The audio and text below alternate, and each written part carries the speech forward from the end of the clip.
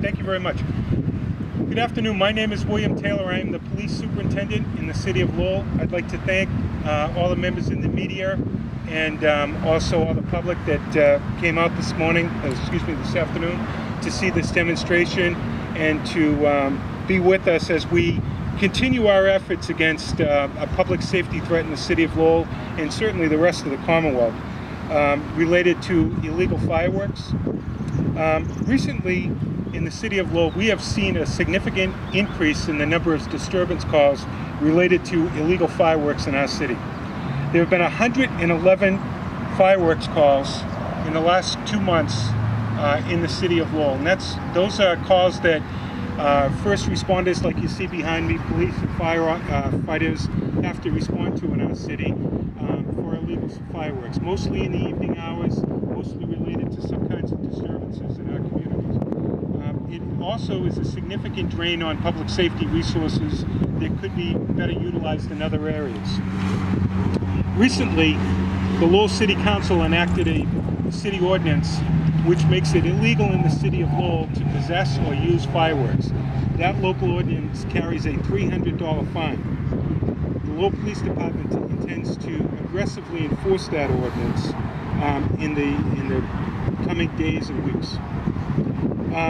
Going forward, we've also instituted a plan where the police department teams up with firefighters and our crime analyst unit to identify repeat locations that are then visited by a team of police and firefighters in the days after the repeat incidents come in, so that we can conduct inspections and make sure that the problem is abated before continued calls for service have to be generated for those addresses.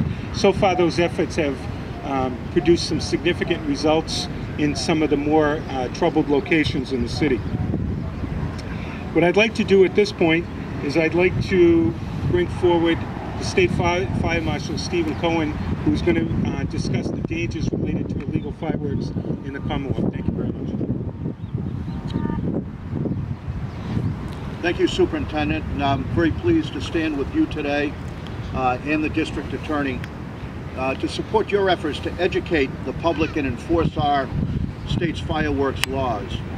Thank you for your efforts to put this event together today, along with the DA and along with the State Police Bomb Squad. Your strategy that you just outlined is very encouraging to me, as it takes a very proactive approach and a very serious approach to a very dangerous situation. I'm not naive, though, enough to stand before the cameras today and suggest that we can stop 100% of the illegal use of fireworks in our state. But here in Massachusetts, our combined efforts of law enforcement and public education has been effective.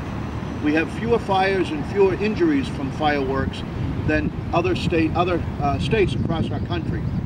Recently, we were made aware of a study conducted by the state of Washington. In Washington, the state of Washington is about the same size population as Massachusetts. It's a state where most fireworks are legal. And in 2012, the state of Washington had twice as many fires from fireworks as we did in Massachusetts. And very telltale, for every one injury that we have in our state from fireworks, the state of Washington suffers 45. So there is a very distinct correlation to the importance of our laws. The pyrotechnic companies that operate retail outlets very close to this city, just across the borders, both to the north and south of our state, would like you to believe that certain fireworks are what they call safe and sane. But we know in public safety that the results of illegal use of fireworks, that there is nothing and no firework that can be or should be classified as safe and sane. Even sparklers that burn over 1,200 degrees at the tip are dangerous. No one would give a child a lit match with a tip temperature of 500 degrees, so no one should give a child a sparkler with a tip temperature of 1,200 degrees. Just recently, again, the state of Nebraska, where fireworks again are allowed, recently banned metal-held sparklers within their state because they saw such a tremendous uptick in the number of injuries that occurred to their residents from the use of sparklers. And just last weekend, just over our border in Connecticut, a 19-year-old Connecticut girl was fatally injured in a fire started when someone threw a sparkler through a window in her home. I can understand the attraction and the excitement of fireworks. We all can. But we also need to understand the dangers. Children imitate adults, and they think they can use them safely. Nationally, as well as here in Massachusetts, the majority of fireworks victims are children under the age of 14. Somehow, they got their hands on fireworks purchased by adults. We're talking about our children's hands.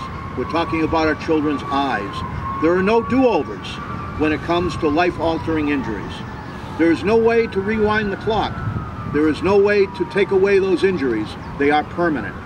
The Office of the State Fire Marshal licenses professional fireworks shooters and ensures we have modern regulations so those shows are safe.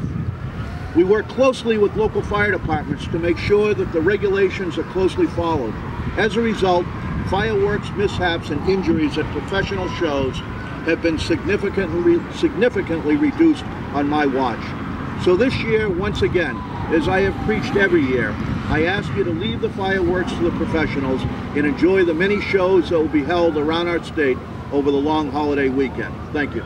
Next, I'd like to introduce the Middlesex County District Attorney and a great partner in our law enforcement efforts in Lowell, District Attorney Marion Ryan. Thank you, Superintendent. I'm pleased to be here today with our partners, the Lowell Police Department, as well as the other first responders, Lowell Fire Department, folks from the ambulance companies, the hospital, and members of the city administration. Today's event is part of our ongoing prevention program, particularly now focused on summer safety. Lowell is fortunate to have a number of beautiful recreation areas. We want people to be enjoying those carefree and safe throughout the summer.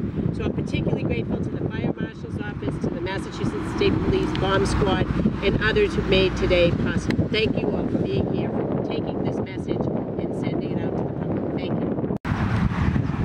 What we're going to do is a couple of demonstrations of some shots, some items that have been very common throughout the years on the streets of the Commonwealth, even with all of the laws in effect. As the Marshal mentioned, the practicality of trying to secure or control all the fireworks in Massachusetts, it's insurmountable. What you see before you is a seizure from two separate incidents within the past few weeks within Massachusetts. We are very familiar with every day in this state. In every town, you have multiple reports of fireworks going off, drawing upon assets, using assets where they could be utilized in a better purpose. So what we're going to start off with is a sparkler demonstration. As the Marshal mentioned, sparklers burn at approximately 1200 degrees Fahrenheit. We are going to demonstrate for you exactly what occurs, or what may occur, if in fact these sparklers come in contact with clothes worn by children and or adults as they're burning down. Sergeant Horgan.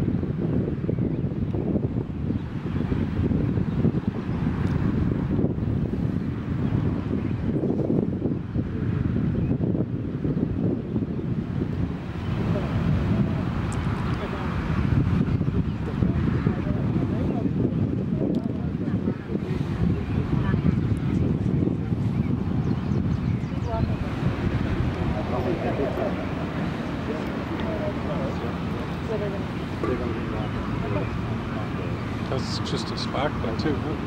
Yeah.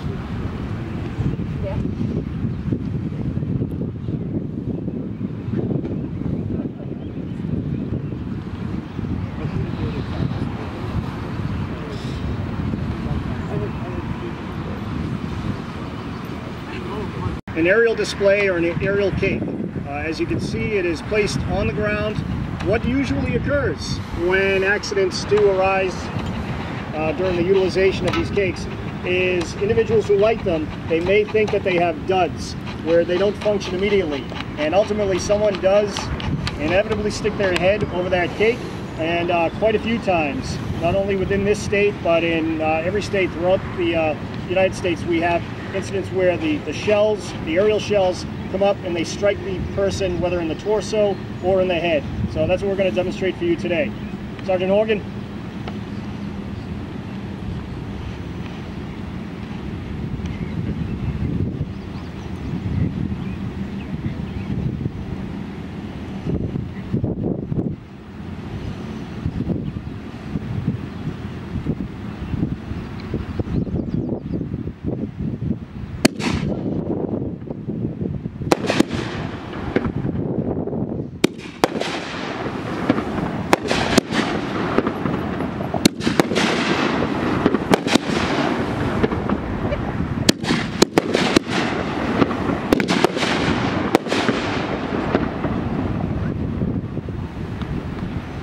The final demonstration is to highlight or illustrate items that people potentially or have referred to as M80s, M-class items, cherry bombs.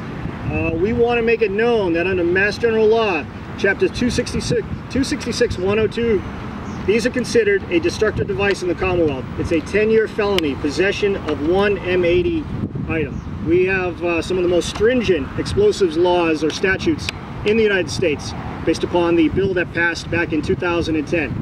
So we want to, again, show you or showcase the destructive effects of what an M80 or M-class item will do when held. And inevitably, we have accidents every year where individuals don't anticipate how quickly that fuse can burn down, and they hold on to it too long, and ultimately it takes off their hand. One thing I do want to bring to your attention as well, not only do we have the regular fireworks, but quite often individuals take these fireworks and they extract the powder. They harvest the powder out of that to make other devices. And clearly it was illustrated back in April of 2013 when we had our tragedy in Boston. So I need that to bring that to your attention as well. Sergeant Horgan. Fire in the hole! Fire in the hole! Fire in the hole!